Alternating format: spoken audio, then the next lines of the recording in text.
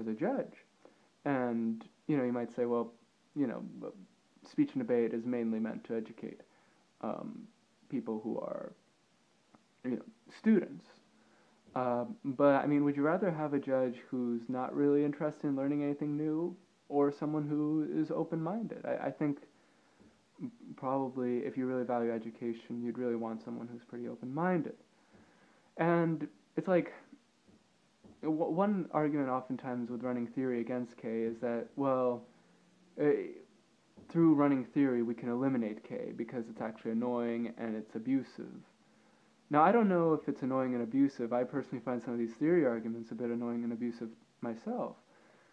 But really, it's not something that's that objectively determinable. What is abusive? I mean, you might find it abusive because you've been spending